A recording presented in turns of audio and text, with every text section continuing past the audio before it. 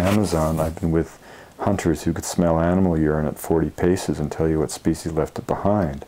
You look at the Polynesian seafarers who could, just by reading the ocean like a series of rivers, which is how they saw the currents, you know, by looking at the rhythm of the waves, they could sense the presence of a distant atoll far beyond the horizon.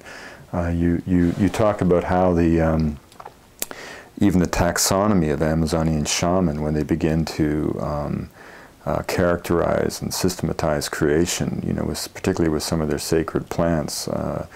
You know, I mean, for example, one of the most important Amazonian plants is something called ayahuasca, which is a liana. And to the botanical eye, there's one main species that's used.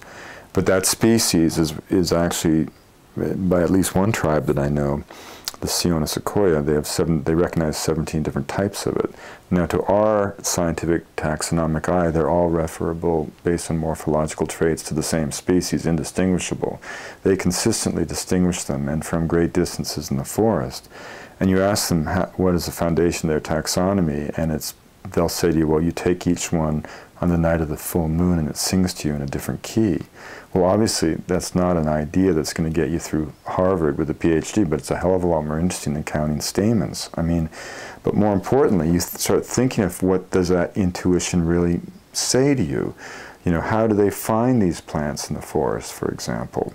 You know, and they say to you, well, you know, the plants talk to us. And we, of course, with our Descartesian rational mind say, well, that's nonsense, you know. And it's only nonsense because it doesn't fit into our paradigm.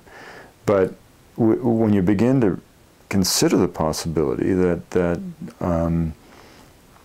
different societies' belief systems can make almost for different individuals, but also make for different levels of perception.